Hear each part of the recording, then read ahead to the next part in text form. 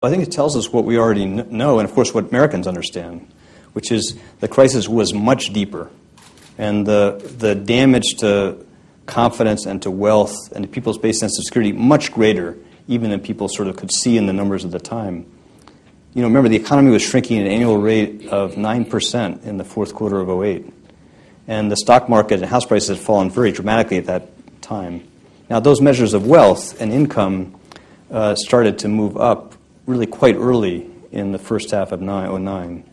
So the value of people's pension savings started to go up again beginning in the second quarter of '09.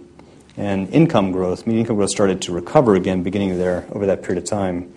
But, you know, it was a deep, traumatic hole, scars across the economy still, and we've got a long way to go to grow out of that, to dig out of that, repair that damage, absolutely. But most of that damage was done, that damage to wealth in that report, in the Fed's report, you can see in what happened to equity prices and home prices. And that damage, those things started to improve and reverse, or at least start to stabilize when the President's policies and the Fed's policies started to get more traction. And they got traction very quickly. Again, if you look back over that period of time, really remarkable. You know, you went from an economy falling at an annual rate of 9% a year, and we had positive growth in the summer of '09.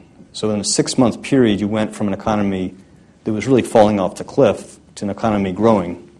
Now, growth has not been as strong as any of us would like, in part because of Europe, in part because of the headwinds from fiscal contraction at the state and local level, and partly because of, you know, the digging out of the excessive debt that helped create the crisis.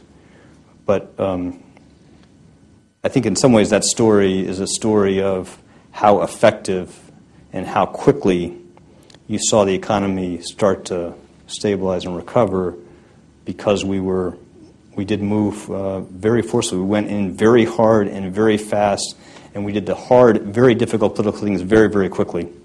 And that made a huge difference. Didn't solve all our problems, still a lot of challenges ahead, but that was very important.